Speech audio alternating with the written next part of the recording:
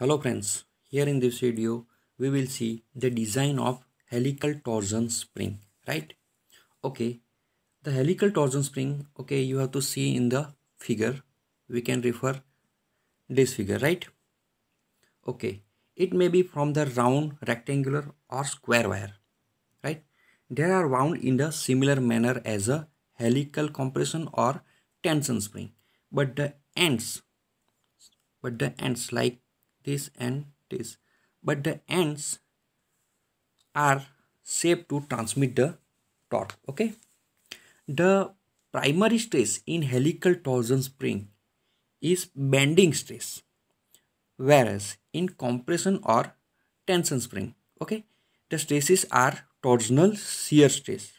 Okay, and it is widely used in door hinge, brush holder, automobile starter. Okay, so the helical torsion spring is device used to transmit the torque to particular component of the machine or machine and mechanism, right? Okay, the little consideration will show that the radius of curvature of the coil, okay, the radius of curvature, right? The radius of curvature of the coil change when the twisting moment is applied, right? When this end is forced, right? Twisting moment is applied to the spring. Okay, then the wire is under pure bending. Okay, now according to the curve beam theory, okay, we'll start according to the curve beam theory. The bending stresses are produced in the spring. Okay, the bending stress are produced in the spring. Okay, we have the equation sigma b is equal to k. K means kw. Okay, means Walls factor into m into y by I. Okay, suppose for remember this equation, sigma b is equal to m by z and z is equal to I by y. Okay, on this equation we will find this equation, sigma b is equal to k into m b into y by I, right? Okay, what is k, what is m, what is y, and what is I, we can see.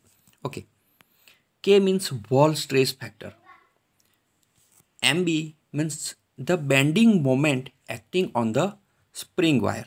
Okay, Y is equal to distance of load from the axis, right?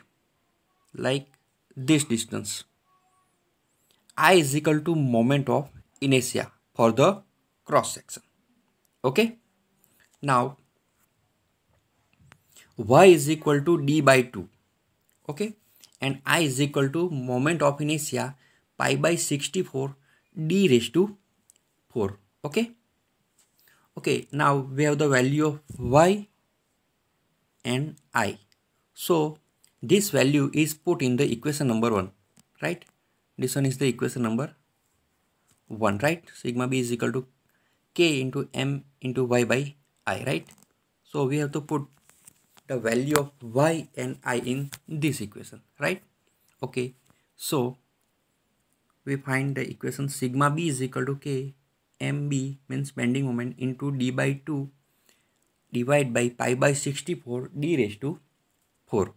Okay, now we get the equation after calculating sigma b is equal to k 32m bending divided by pi d cube, and here it is equation number 2.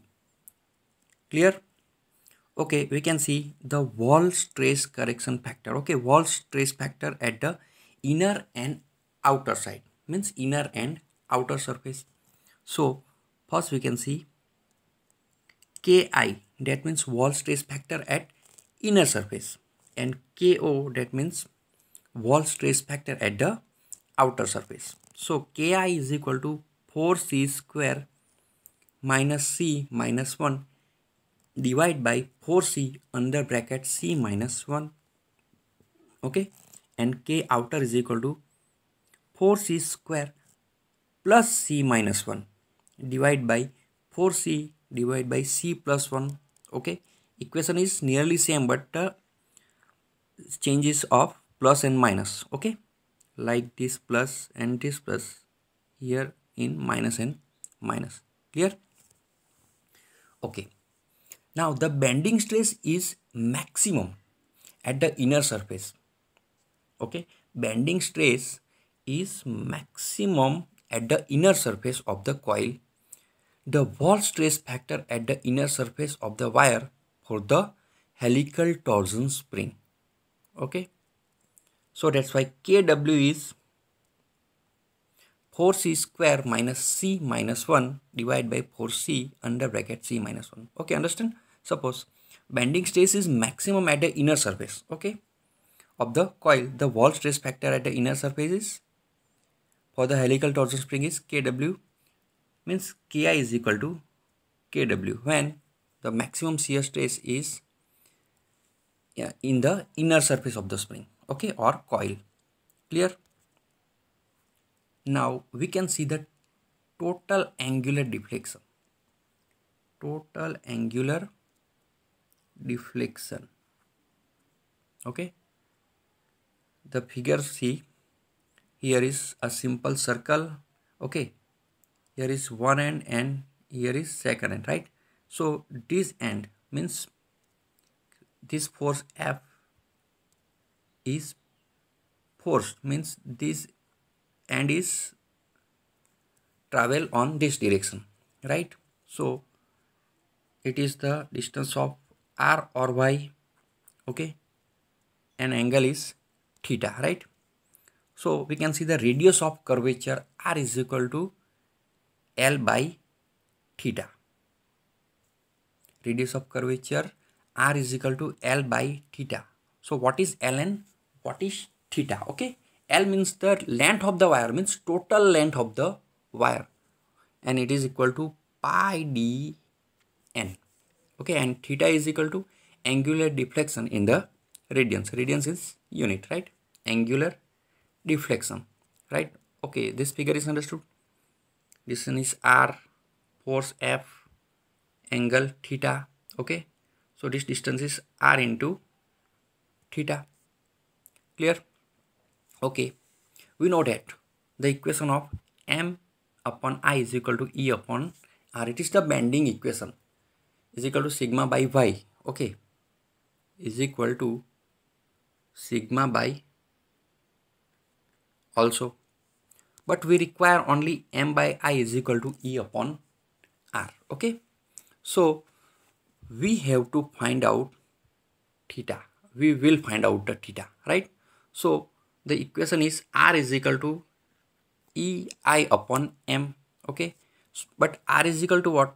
R is equal to L by theta. So equation is L by theta is equal to E into I upon M, MB, right? So theta is equal to MB into pi dn. Pi dn means I is equal to pi into D into, sorry, L. Okay, and divide by E into pi by 64 D raised to 4. It is equal to, I means moment of inertia, right? Okay, so that's why we get theta is equal to 64 MB dn upon ED raised to 4. Clear? Okay, now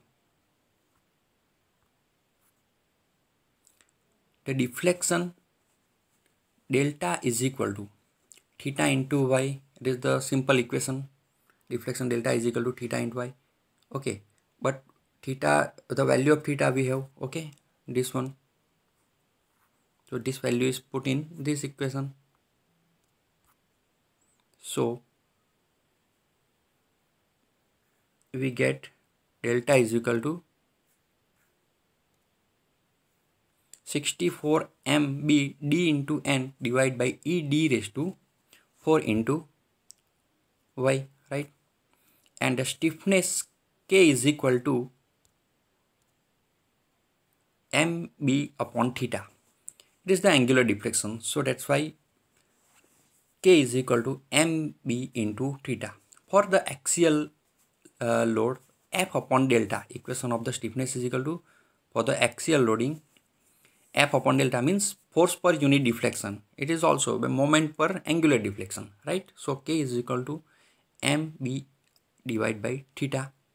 So the value of theta is put in this equation. So mb upon mb 64d and divided by ed raised to 4. Now mb cancel out. So the stiffness K is equal to ed raised to 4 upon 64d into n, right? So the final answer is stiffness of the torsion stiffness is equal to KT means torsion, okay, is equal to ed raised to 4 divided by 64d into n Newton per mm per radians. Okay, clear? So this is the theory of helical torsion spring. Okay, thank you.